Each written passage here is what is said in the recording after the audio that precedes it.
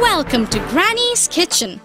In my rule book, I consider sandwich as one of the most versatile dishes. You can have it as a snack or for brunch or a light meal, and there are so many variations that you can create.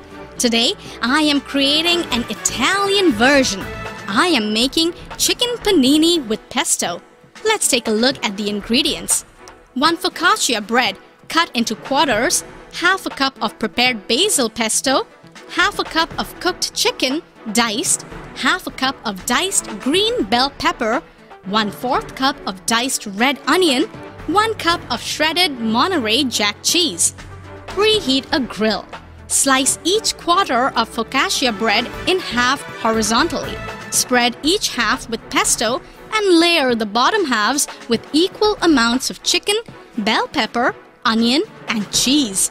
Top with Romanian focaccia halves, forming 4 sandwiches.